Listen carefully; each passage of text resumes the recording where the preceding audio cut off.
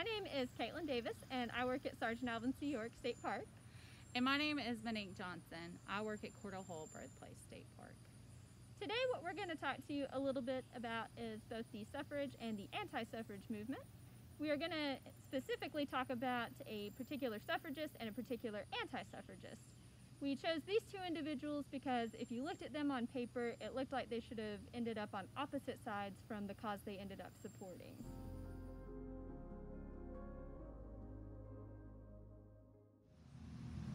I want to talk to you today about an important woman in the women's suffrage movement. She was considered the intellectual and the organizer here in Tennessee. Catherine Kinney was born in 1874 to a poor Irish Catholic family in Chattanooga, Tennessee. Her father would pass away when she was only 4 years old, and her mother would have to support all 6 children. Catherine would eventually have to drop out of school to help support her family. She would become a clerk, a stenographer, and a cashier until she married John Kinney. And her and John would move to Nashville, Tennessee when he got a job as a salesman for a local coffee company. And they would quickly move up the ranks as John became the president of the Coca-Cola bottling company in Nashville. And they would have 4 children.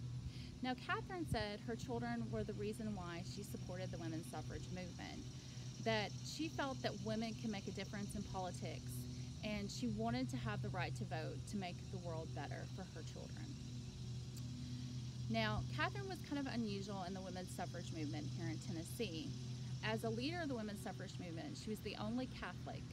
All the other leaders in the Tennessee women's suffrage movement were white Anglo-Saxon Protestant. But Catherine would learn a lot through her time with the women's suffrage movement. She would learn how to organize, and she would learn how to be a leader, which she would use throughout her life. Now, Catherine was the co-chair of the Tennessee Equal Suffrage Association in 1915, and she would go on to organize the first parade for the women's suffrage movement in the South. And the parade ran from the Centennial Park to the Capitol building in Nashville, Tennessee.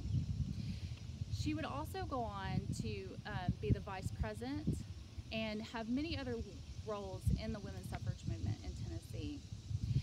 Now, in the summer of 1920, she was tasked to persuade Governor A.H. Roberts to call a special session.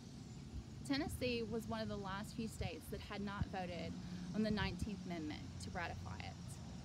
And so Catherine sat down with Roberts and was able to persuade him to call a special session on the 2nd week of August.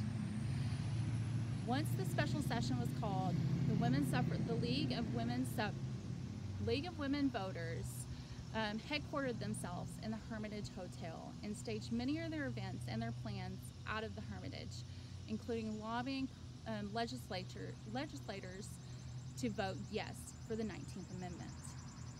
Now, this was an arduous task, but the women were set and ready to go. And they were quite successful because on August 24th, 1920, Roberts signed the resolution to ratify the 19th Amendment.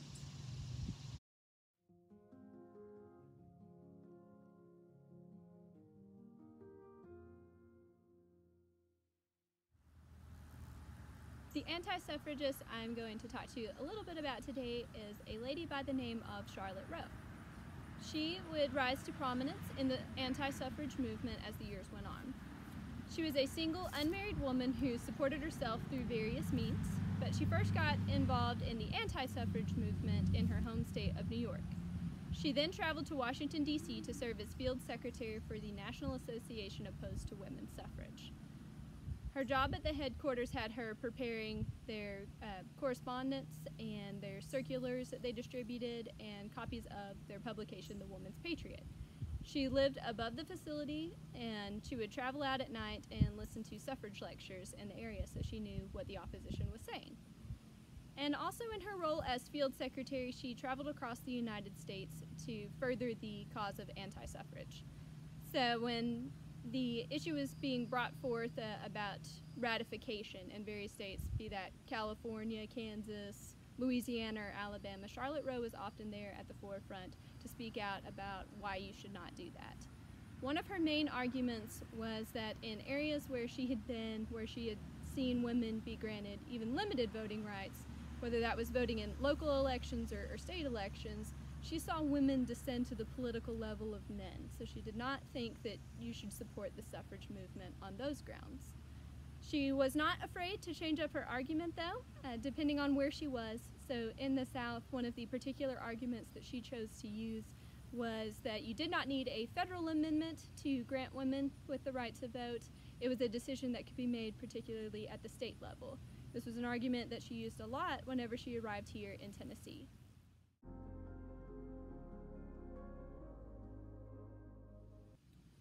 As we approach August, the women's suffrage movement is getting some steam going for the 19th Amendment here in Nashville. And so many of the stuff takes place at the Hermitage Hotel in Nashville, downtown Nashville. And so the Hermitage is a hotbed for both anti and suffrage movement. There are rumors that the anti-suffrage are listening in the air vents to the suffragist conversations in their room.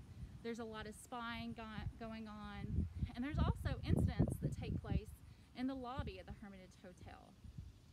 One such incident involves the two women that we have been discussing with you today. So the anti-suffragist Charlotte Rowe that I discussed, and then Catherine Kinney, the suffragist that Monique discussed.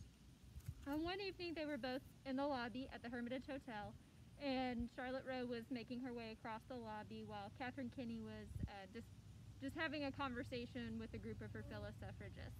And as she saw Charlotte Rowe coming towards them, she made the comment to her fellow suffragists, "Let us move away from that notorious woman." Charlotte Rowe, of course, would have been someone that her public persona was very important to her as a public speaker. So she actually threatened legal action against Catherine Kinney following this altercation. So to learn more, we ask you to reach out and go to the Tennessee Archives. They have a wonderful website on the women's suffrage movement. So please do more research to learn more about these two women that would be pivotal in the suffrage, in the anti-suffrage movement.